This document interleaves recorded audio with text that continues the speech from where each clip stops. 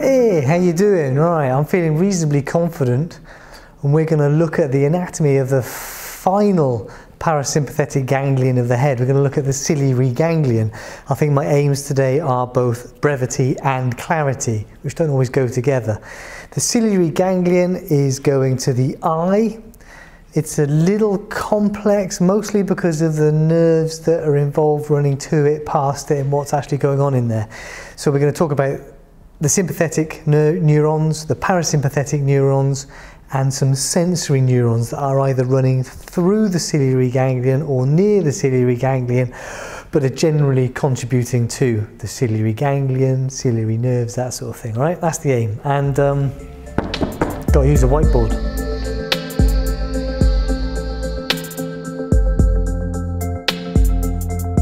Okay, then let's take these one by one. We're talking about the eye. What is the role of sympathetic innervation in the eye? It's dilation of the pupilla. So the dilator pupillae muscle is innervated by the sympathetic neurons and causes the pupil to dilate, to let more light in. Right? Where do those sympathetic neurons come from?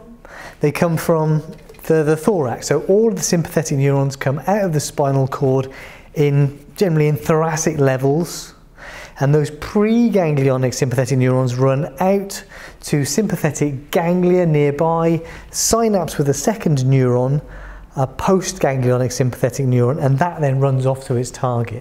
Now you remember what a ganglion is? A ganglion is a collection of nerve cell bodies. In there we generally have connections between a preganglionic neuron coming in and a postganglionic neuron going out, so a first neuron and a second neuron. Okay, how do those sympathetic neurons get from the sympathetic trunk in the thorax or in the neck to the orbit? Well, sympathetic neurons, I was thinking about making the ciliary plexus, the ciliary ganglion out of pipe cleaners, but sympathetic neurons travel throughout the body, and these are generally postganglionic sympathetic neurons, travel throughout the body to all the reaches of the body, and to do that they often follow the artery. So if you look at a large artery, you'll see a fine filigree of little nerves running around the outside, and those are probably sympathetic neurons. Now if we're thinking about the eye, what major artery is posterior to the orbit? It's the internal carotid artery. The internal carotid artery runs through the carotid canal into the cranial cavity, and then as it makes this S shape, it then pops up directly posterior to the orbit, which means that the ophthalmic, well, the branches to the eye are going to pop through the superior orbital fissure to get to the orbit. The sympathetic nerves then, the sympathetic neurons that are getting to this region, they're going to follow the internal carotid artery up, jump off, dive anteriorly through the superior orbital fissure to get to the orbit. Okay, what other roles do sympathetic neurons have in the eye? I think that's it. So what about parasympathetic innervation to the eye then? What role do parasympathetic neurons have in the eye? Well, pupillary constriction, so the opposite of the sympathetic neurons. Parasympathetic neurons innervate the constrictor pupillae muscle, causing the pupil to become smaller. Shine a light in your eyes, and anyway. And also the ciliary muscle of the ciliary body forms a ring, and the lens is in the centre of that ring and suspended by a whole bunch of fibres. Now, parasympathetic nerves cause the ciliary muscle to contract. Now, what happens when the ciliary muscle contracts is that the ring essentially gets smaller, which means there's less tension on the lens. So, when you're looking into the distance, when you're looking, focusing on an object a long way away, the ciliary muscle, the ciliary body is relaxed, so that the lens is pulled tight, so it's quite thin, and you focus on a distant object. The parasympathetic neurons cause the ciliary muscle to contract, and as that ring contracts, there's less tension on the lens, causing it to causing the lens to kind of become smaller and fatten up. That's the important bit. It fattens up, and you're then able to focus on a near object. That's accommodation. So the parasympathetic neurons in the eye innervate sphincter pupillae and the ciliary body. Now, where do those parasympathetic nerves come from, and what about the whole preganglionic, postganglionic thing?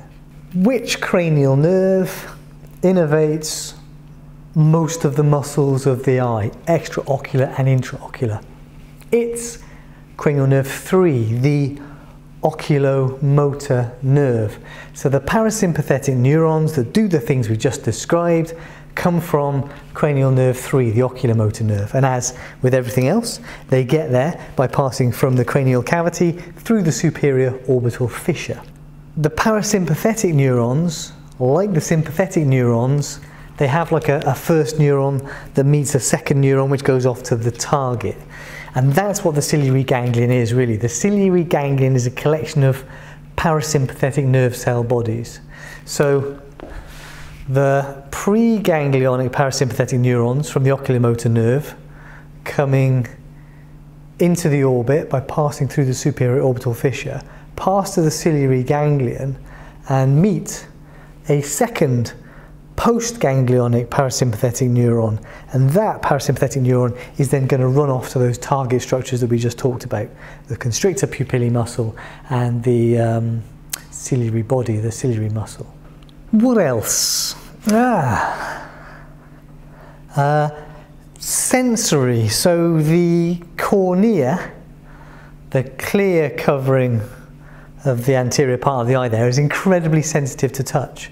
So lots of sensory neurons run from there back to the brain. Likewise, the conjunctiva covering the sclera, covering the white part of the eye, sends a whole bunch of general sensory neurons back to the brain. What is the cranial nerve that does most of the general sensation work of the face? It's the trigeminal nerve, cranial nerve 5.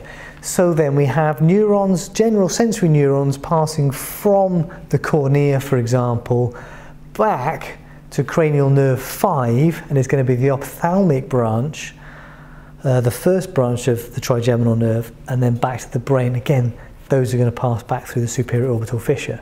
Okay, so we've got our three things. Let's join it all up. Right, so sympathetic neurons can kind of take a couple of routes in. They jump in through the superior orbital fissure, then they can do a couple of things. So they could come in this away, or they could come in this away. All right, let's have oculomotor nerve, cranial nerve 3. That's coming in and it's bombing past because it's more interested in getting into the extraocular muscles, right? So this is cranial nerve 3, but in there are some parasympathetic neurons. That's part of cranial nerve 3. Maybe I should do these in like, have I got a fine black? What's this? Preganglionic, I should draw this like preganglionic parasympathetic neurons coming in here. Now it's only the parasympathetic neurons that are going to synapse in the ciliary ganglion. So they're going to meet with a postganglionic parasympathetic neuron, and that is then going to run into the eye, big orange eye. These sympathetic neurons here are going to also run to the ciliary ganglion, and they're going to go straight through. So these are already postganglionic sympathetic neurons because they've already synapsed with the preganglionic sympathetic neurons, probably in the neck. But what we've got here now then is we've got, this is the ciliary ganglion. All right. The other thing we've got are those sensory fibres, right? So we've got the nasociliary nerve up here. So these are going to be, as usual, This is the nasociliary nerve. So these are neurons from the trigeminal nerve, from the ophthalmic branch of the trigeminal nerve. These fibers can take a couple of routes. They can either go straight into the eye here, or some of them will dip down here and run into the eye, again by passing through the ciliary ganglion, but not synapsing in the ciliary ganglion. They're just going straight through. And we find that actually these sympathetic neurons, because look, we've got nerves going in here, these other sympathetic neurons, they're just going to take the same path, because this is what nerves do. They tend to run together. This is wiring, they say bundle together, right? Ah, right, okay, so we've got cranial nerve 3 running through here, chucking off some parasympathetic neurons. The synapse in the ciliary ganglion run into the eye. We've got some sympathetic neurons that run all the way through. We've got some other sympathetic neurons running up here. Here's the nasociliary nerve, but we've created a nerve here, and we seem to have created a nerve here. Now this nerve here, this mixed nerve of sympathetic, parasympathetic and sensory neurons would be the short ciliary nerve. So it's running from the ciliary ganglion. As far as the anatomical nerve is concerned, the stringy bit we can see is running between the ciliary ganglion and the eye, but that's how it's formed. So if we've got a short ciliary nerve, then it seems sensible to name this bit here the long ciliary nerve. And that's it. That's the ciliary ganglion. Just remember that actually the sensory nerves are kind of running in that direction, and that's CNV1 and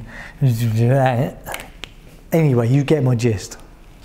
And that is why I don't make videos with whiteboards very often. But that's the ciliary ganglion, that's what it's made up of. I think the understanding is the most important bit, the bits that feed into it, and also the parasympathetic neurons, the ones that are actually synapsing in the ciliary ganglion. Everything else is just running through. And suffice to say, the ciliary ganglion is of course within the orbit with all the other stuff.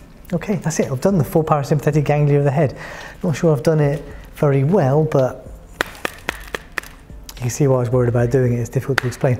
Anyway, enough wittering. We'll see you guys next week maybe.